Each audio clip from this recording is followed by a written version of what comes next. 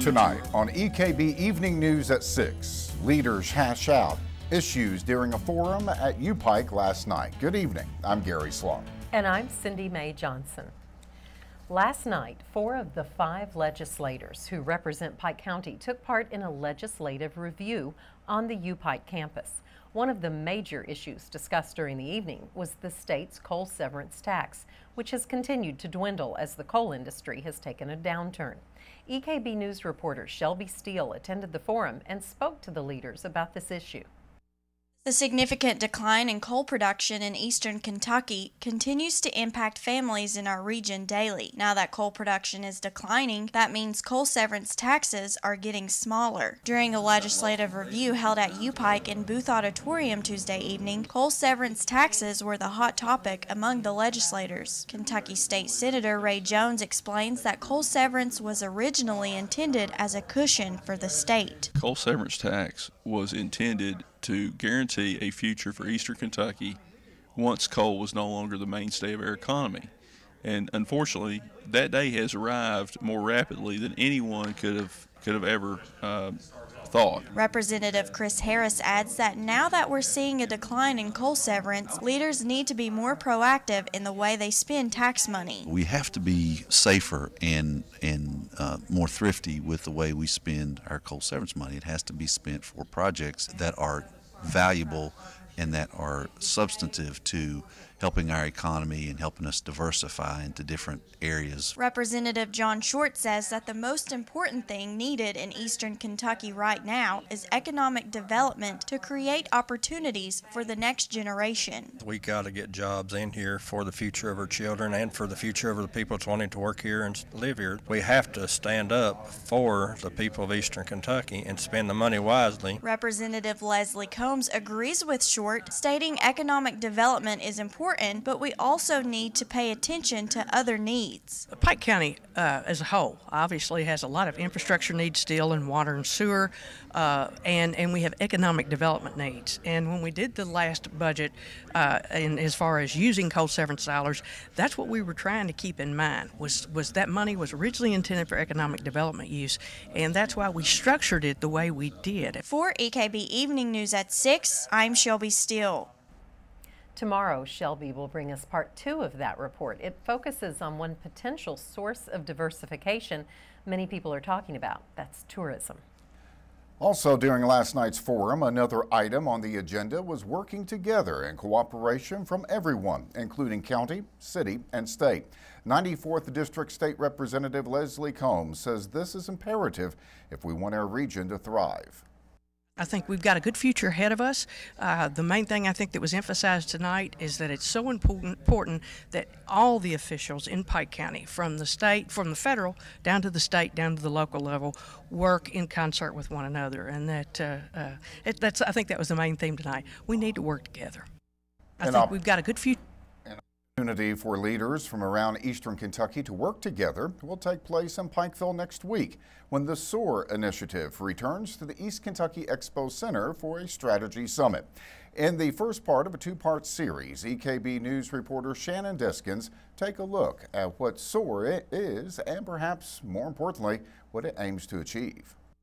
In 2013, Kentucky Governor Steve Beshear and U.S. Representative Hal Rogers launched an initiative aimed at diversifying the economy of eastern Kentucky. SOAR, which stands for Shaping Our Appalachian Region, is working to help the region develop and put into action locally oriented strategies to attack challenges facing eastern Kentucky. SOAR is about rallying and unifying the region, the state, federal partners around one vision of what the region can be, and then being the catalyst for change to get us there and making sure investments are strategic throughout the region and that local leadership have the capacity to grow their communities. And how do we do that? Arnett said our region has always faced economic problems, but the recent downturn in the coal market has pushed some communities to the point of losing hope. What we hope to do is inspire in communities hope at the end of the day, because a lot of them have lost hope and think they can't do anything. But they see SOAR as, wow, everybody's together. We are getting federal attention. We are getting investment. There are opportunities for grants and planning grants. And we can assist in that and facilitating and kind of being the middle person and directing them that way. So we're open to communicating with anybody who wants to make a difference in their community. According to Arnett, the best way to learn more about the SOAR initiative and to reach out with questions or ideas is through their website. Our website is probably the best place to start on that. Go to www.soar-ky.org. There's a contact button on there. You can fill that form out, send us an email. Our office number's on there, so you can call our office and we'll help however we can. Tomorrow, we will bring you more from our interview with Jared Arnett and preview the 2015 SOAR Strategy Summit, which will take place in Pikeville on Monday. For EKB Evening News at 6, I'm Shannon Deskins. Well, tomorrow night, as Shannon mentioned in part 2 of her report, she'll be previewing next week's conference. Police are looking for a Perry County man, while another remains in the hospital following a shooting last night at Erie. Kentucky State Police troopers were called to a residence at Coates Branch, where they found Robert Earl Miller lying on the ground with a gunshot wound to the face. Officers were told Miller had been in an altercation with 61-year-old James D. Brewer just before the shooting. Brewer allegedly fled the scene before police arrived. Brewer has been charged with first-degree assault. Police are asking the public to report any information concerning Brewer's whereabouts to Kentucky State Police Post 13 at 606-435-6069. Well, coming up, coal miners will soon have a new and free way to be tested for black lung. And trees were planted at Bob Amos Park today. We'll be back to tell you about it in 2 minutes.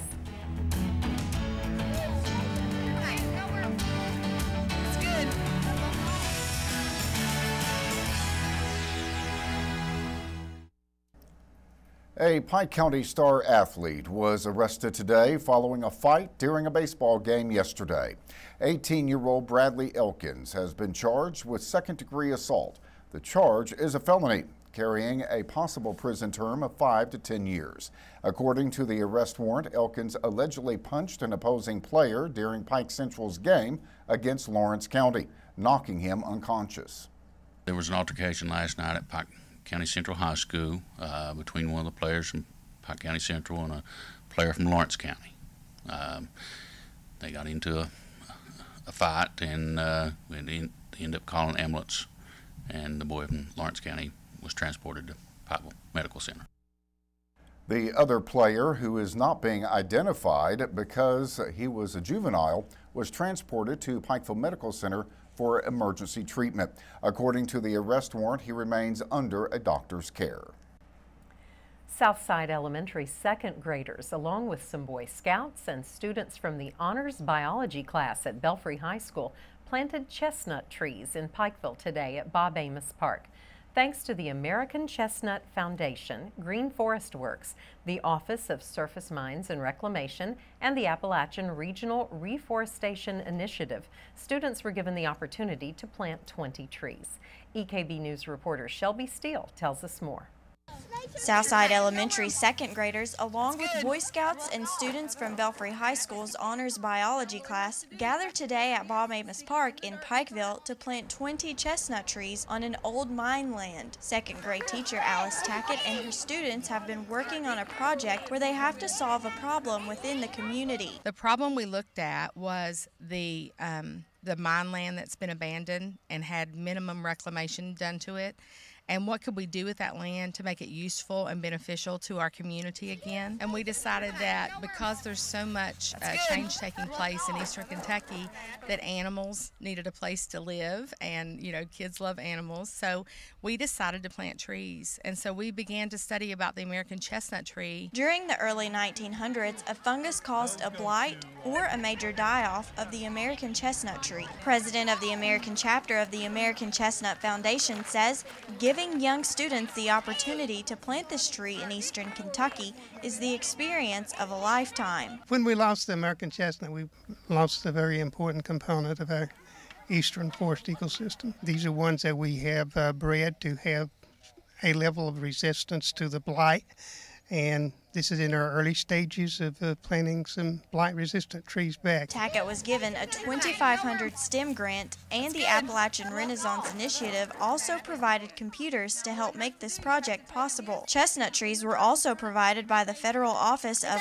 Surface Mining and Reclamation. There was 32 American chestnut trees donated to Southside Elementary School up in Belfry, Kentucky, and that came from a combination of the American Chestnut Foundation and a nonprofit called Green Forests Work. Green Forest Work is a nonprofit organization that works to patch the holes in deforestation across Appalachia. For EKB Evening News at 6, I'm Shelby Steele. Beginning next month, the National Institute for Occupational Safety and Health will offer a series of free confidential health screenings to coal miners throughout the country. These screenings are intended to promote early detection of black lung. The screenings will take place in the Institute's new mobile testing unit. The screenings provided by NIOSH will include a work history questionnaire, a chest radiograph, blood pressure screenings, and others will be offered. Typically, the process will take about 25 minutes. NIOSH provides the individual miner with the results of their own screening. By law, each person's results are confidential. No individual information is publicly disclosed. Well, we will publicly disclose some information about both high school and professional baseball when we come back with Andrew Joyce. But first, EKB Chief Meteorologist Lathan Hopkins will be here with our forecast. We'll be back in 2 minutes.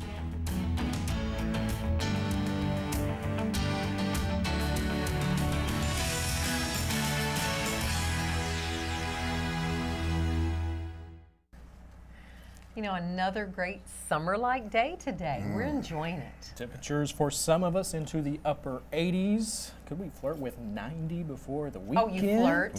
I may just do that. I'll show you here in just a second. Some of us even dealing with some rain as we speak. That rain mainly south of Pikeville into southwestern portions of Virginia, but we do have a couple of showers right along the Kentucky-Virginia border. We will zoom in a little closer right along 197 here from Elkhorn City, stretching down toward Jenkins on 119. Heavier shower that has developed here just to the south of Jenkins in Wise County. And we have another batch of rain, if this holds together, right along 460 near Grundy. This is moving opposite of what we're used to. Normally we go west to east, but this is going east to west. So if this holds together, it will move closer to Clintwood and eventually over toward Wise here within the next hour or two. One other little shower that has developed there near McVeigh and Phelps, and if it holds together over toward Kemper, can we expect maybe a quick little shower over the next hour or so. All right, let's pan out with the satellite and radar composite. You can see where the cloud cover has been confined through most of the day, mainly to the south into parts of southwest Virginia and extreme southern and eastern parts of Kentucky. That has kept temperatures cooler there. 72 right now in Grundy, 68 rain cooled over in Wise. But for the rest of the area, 84 Pikeville, 85 Prestonsburg, 86 Paintsville, 85 Inez. Look at Williamson, 88 degrees as we speak. And it's been the high so far today in Williamson. All right, as far as the almanac goes, 85. That was the official high for today. Close to a record. The record was 88. That was set back in 1986. The overnight low, 56, and the record low, not even close, 37. I don't think we'll see temperatures that cool for quite some time. Sunrise in the morning at 6:28, sunset at 8:25. What are we watching? Well, we're actually sandwiched in between two systems. One to the south across parts of the Atlantic coastline. The other, you'll see severe thunderstorm watch boxes, tornado watch boxes. This is a system that will try to move in, but the good news is Big Blue H, high pressure, in control of the forecast, and it's not moving. And it's just going to kind of hold this system off to the west over the next couple of days. It may be late next or early next week before we finally get into a decent chance of showers and thunderstorms. I'll show you this little system down to the south. We've been talking about it all week. Still think about a 60% chance that that will develop into something tropical or subtropical. It's possible we could see a tropical storm as we head into the weekend, making landfall somewhere in the Carolinas. We'll keep you up to date with that over the next couple of days. All right, pollen count time, of course, sponsored by the fine folks at Faith Pharmacy, Adams Plaza in Pikeville. Well, not looking good for the folks suffering from the allergies. Wednesday, 10.6, 10.9 on Thursday, And then as we head into Friday, 11.1. So yes, get ready. You will be feeling the effects of the pollen here over the next couple of days. 7-day forecast time. Temperatures over the next several days, 87 Thursday, Friday, 88 on Saturday. I think that will be the best chance of making a run toward 90 degrees. Yes. Showers and thunderstorms, the best chance Monday into Tuesday. Notice what happens to the temperatures though. 82 Monday, 78 Tuesday, 72, very comfortable by the middle part of next week. So we knew it's a little too soon for these very warm temperatures. May not last long, but I think by the end of the month, we're right back in the 80s. Rain on Mother's Day. Don't like Just that part. Just a 30% chance, not a washout by any means, but of course we'll keep you posted. Good. Thanks, Lathan. Tomorrow is the National Day of Prayer, and volunteers and communities throughout the region are planning events in observance. The day calls for attention to the role of prayer in public and private life. Kelly Johnson, one of the organizers of the events in Pike County, says throughout the nation's history, prayer has played a significant role. You know, prayer has been throughout our nation since it's been founded. I mean, George Washington set aside a day of fasting and prayer, which Abraham Lincoln said now it's proclaimed a day of Thanksgiving. Right. And we don't fast now, but we still give Thanksgiving for the bounty. And throughout history, it's woven throughout our country that there has been prayer. For the Continental Congress, always opened in prayer. Sure. Just all the way throughout history, our country has used prayer. Most events in the region will take place at noon, although there are morning and evening events planned as well. Those include a pancake breakfast in Prestonsburg in the morning and a prayer walk in Logan at 5 p.m. and an observance in Elkhorn City at 7 p.m. You know, it's been proven that praying for things has a positive effect. Absolutely. That's good news. Yes. We'll be back with sports in just 2 minutes.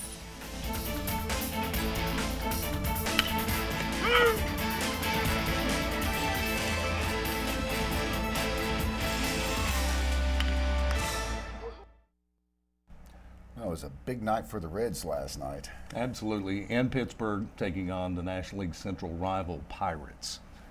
In Major League action last night, the Reds and Pirates in Pittsburgh. We get things started in the second inning. Todd Frazier at the plate. Bang. Opposite field home run for the Reds' third baseman. And with that long ball, he now leads the National League with 9 dingers.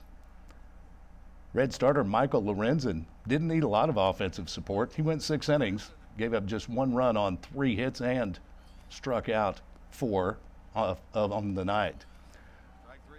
Left fielder Marlon Byrd had a big night as well. Hamilton makes the catch, and then Byrd at the plate. That's a bases loaded double, and that gives Byrd 4 RBI. Reds 7, Pirates 1. Tonight at 7:05, the Reds will face the Pirates in Game 2 of the series. Mike Leake on the mound for Cincinnati. Garrett Cole will get the start for the Pirates. Cincinnati will try to get over the 500 mark for the first time since April 22nd. And in high school baseball last night at the Hambley Complex, Belfry facing Pikeville. The Pirates got things started. They came out with bad swinging. Runner on first, Tyler Fields with a seeing eye single. That brings Keaton Taylor to the plate. He'll drop the bunt in no man's land. That will load the bases for the Pirates. Jacob Francisco comes to the plate. Hard comebacker to the pitcher. That forces a double play and ends the Belfry rally. Go to the top of the 4th. Taylor with the runner on first. Francisco with a gapper to right center for the double. That brings in a Belfry run. And the Pirates improve to 8-9 with a 5-2 win. Pikeville falls to 20-10. In other action, Eastridge got a 9-1 win over Phelps. Johnson Central rallied to defeat Paintsville 4-3. Prestonsburg came out on top over Letcher County Central 9-2. And we go to Pike Central. The Hawks hosting Lawrence County in a 60th district showdown. Top of the 3rd, Josh Cantrell with the hit to center field to start things for the Bulldogs. Brad Parks to the plate. He'll follow up and drive to center field to advance the runner. Warren Price to the plate for Lawrence County. He'll hit a fly ball to right field. Cantrell tags and will score on the sac fly. Lawrence County takes that lead early. Morgan Miller will drive this one to the left center field fence. and we'll go to the bottom of the third. Pike Central coming to the plate. Brad Elkins, the shortstop, bobbles the throw. He'll not get the speedy Elkins. Hunter Clark will come to the plate. Chopper to short, but the throw is wide. Elkins will score, trying to put them back in the game as Clark reached second on the error. Andrew Fields comes to the plate, and he will ground out to the pitcher as Clark scores on the throw to first. That wasn't enough for the Hawks. Lawrence County comes out on top, 9-5. Tonight in high school baseball, Paintsville goes cross town to face Johnson Central. Betsy Lane is on the road to Magoffin County, and Pike Central will be at South Floyd. In high school fast pitch action yesterday, Betsy Lane's Lady Bobcats outslugged South Floyd 10-8. Lawrence County's Lady Dogs shut out Belfry 14-0. Letcher County Central knocked off Knott County Central 17-2. The Pikeville ladies got an 8-6 win over Eastridge. And Prestonsburg and Allen Central battled back and forth with a total of 41 runs crossing the plate. The Lady Blackcats came out on top, 21-20.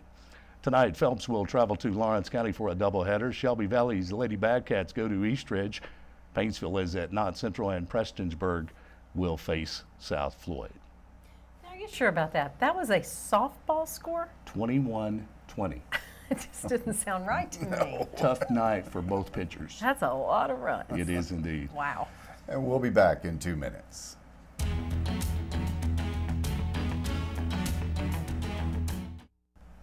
Well, Lathan, the warm weather continues. For several more days, as a matter of fact. Temperatures tonight back into the upper 50s, low 60s. Tomorrow, 87. Isolated shower storm possible. We continue that trend all the way through Mother's Day. Then a better chance of rain moving in early next week. Liking that warm weather. Loving this weather. And we've got another new video show tonight. How about that? Ted Meadows rocks it out with full throttle video. He leaves that throttle wide open. Well, that will do it for tonight's EKB Evening News. Remember, you can get more local news anytime by listening to the radio stations of East Kentucky Broadcasting. And you can follow EKB News and EKB TV on Facebook and Twitter. We leave you tonight with a time-lapse video of the Levisa Fork of the Big Sandy River. Good night. Thanks for watching.